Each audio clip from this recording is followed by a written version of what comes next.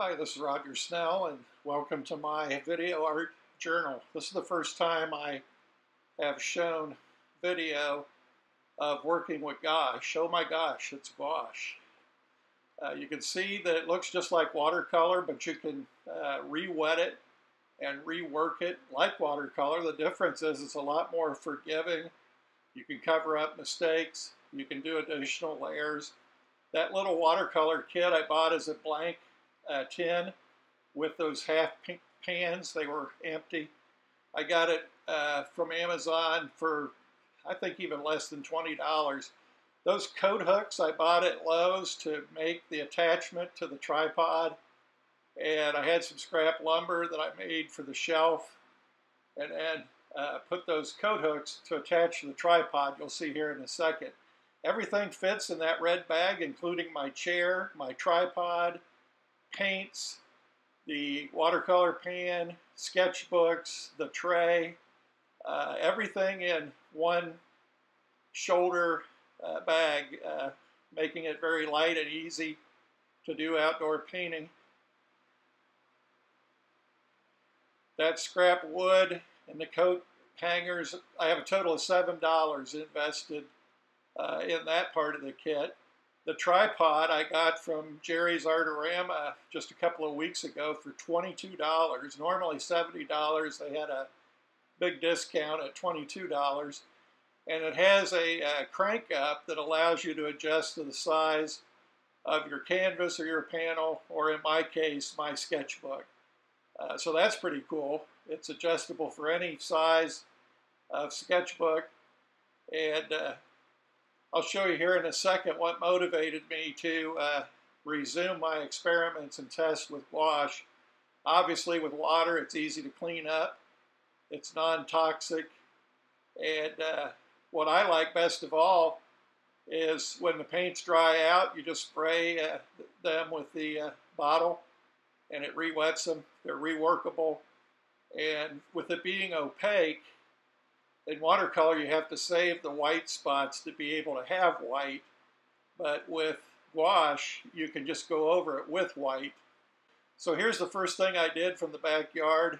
I love this paper river birch that we have, and yes, my studio is very comfortable with that fan on these hot summer days. Can't beat this studio, can you? Pretty nice. So my inspiration for making the little kit and returning to working with gouache is Marilyn Sadler, one of the incredibly talented artists that are part of the Plein Air Painters of the Bluegrass, of which I'm a member. And we were just at a recent paint out in Paris, Kentucky at a horse farm. Marilyn is the one at the far right. I was just to the next of her. We kept our social distance for the pandemic. And we had about a dozen people that showed up. It was great.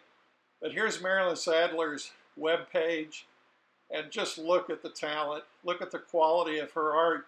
She works in oil primarily, but she uses gouache now for her outdoor sketches. And when I saw the color and how quickly she was able to work while I was wrestling with oil and trying to do it all at once, where you have a wet layer over a wet layer, pretty challenging. She had a complete and finished work in no time. So MarilynSadler.com is where you can find her. She lives in Versailles, Kentucky. You're seeing another gouache painting I'm doing from a video that we shot on the way into my hometown of Arcanum, Ohio a year ago, when there was a storm brewing. And I was shooting video and did a freeze frame to get that. I would hope to do a big painting someday of that.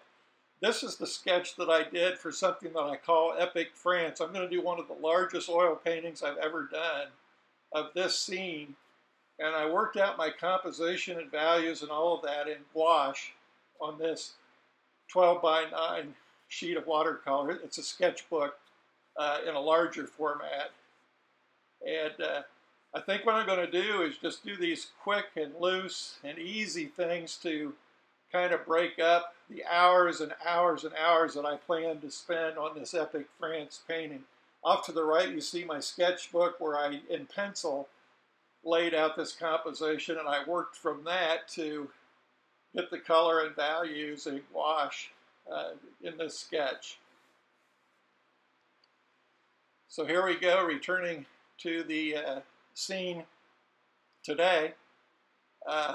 Really hot, humid day. I got an early start to beat the heat.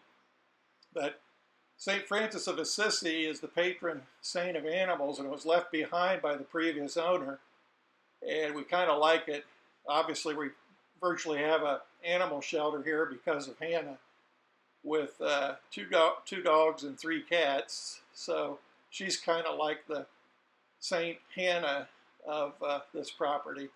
But the goal on this was not to get something finished. It was just a quick sketch. In fact, I did it in 30 minutes, and it was just to really go as quickly as I could.